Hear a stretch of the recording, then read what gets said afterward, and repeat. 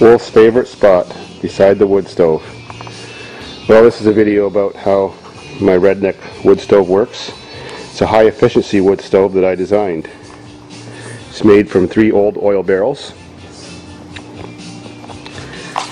There's a weld in the middle that puts 2 together. I also call it a snowmobiler's wood stove because it's 6 feet high and you can stand beside it and warm your whole body up when you're covered in snow after snowmobiling. These racks I have welded above it, that's the fast dry rack for quickly drying your hats and gloves, but you got to watch it, it'll melt them. And the slow dry rack at the top, which keeps them warm forever, so it feels great when you put them on. I made the door out of the back of an Inglis or Kenmore washing machine, the old style that they made before 1990.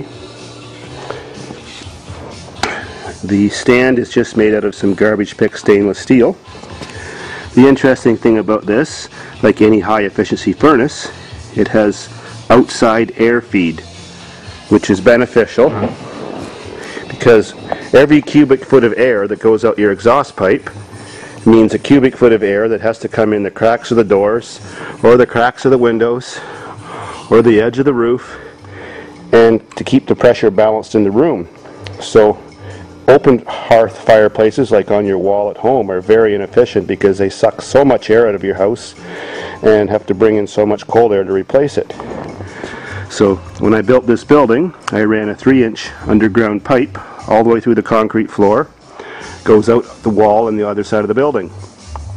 Here is a variable speed fan motor that's outside there on the wall, and I call it my supercharger. If you want to make that barrel glow red hot and have hot dogs or cook your dog, as you can hear it's roaring, there's a bit of ash.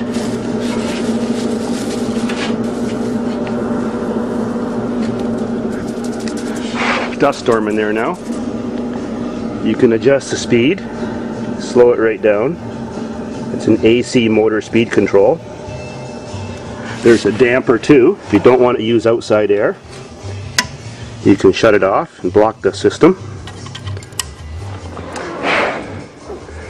So when you have that thing cranked, a bunch of wood in there, the fan going full speed, the barrel actually turns white hot in the middle part here, and it becomes so hot it becomes transparent and you can see the fire inside. Believe that, steel becomes transparent. There's a hole cut in the barrels where they meet, halfway up, but not all the way down here, just to let the exhaust come out. Then I force the exhaust to do a zigzag. There's another hole cut here between the 2 barrels, halfway. And then there's the pipe here that exits. I made it run horizontal because that slows down the rate that the fire burns, which gives it, you know, a longer lasting burn, longer to radiate heat inside the building. The other advantage to have it running horizontal, it runs a longer distance instead of going straight through the roof, which gives it more time to radiate heat and more area to radiate heat from. Just a couple door hinges welded on it and a little homemade latch. And it sticks out far enough that no matter how hot the fire is, you can still touch this latch and not burn yourself. And a little stop so it doesn't fall down when you open the door.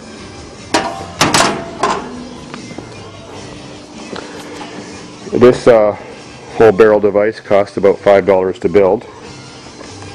A couple hinges. And temperature gauge off a garbage pick barbecue. The copper pipe running around it is my redneck small supply water heater pipe. It attaches to the water system of the building, which works off that tank.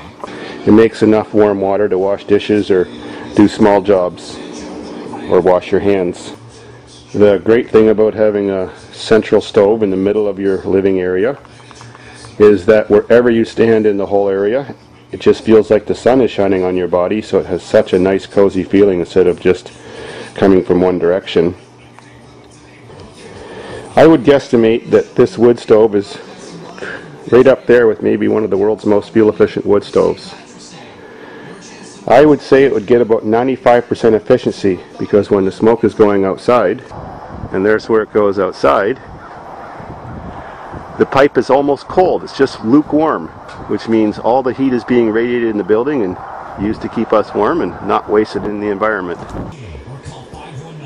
So I kind of think it's the best wood stove there is, and it's the cheapest to build, and you can cut your wood a lot bigger chunks, so you need less splitting and less wear on your chainsaw, because I cut my pieces 2 to 3 feet long, because why bother making them shorter? The longer the piece, the longer it lasts, and the more heat it produces with the least amount of effort. Wolf! You like it, don't you? And with regular usage, the barrels last about 4 to 5 years before they rust out in a few places and you have to replace the whole unit. It takes me about, how long? 3 hours to make one of these devices. Not a bad deal for almost 4 years of use and no cost.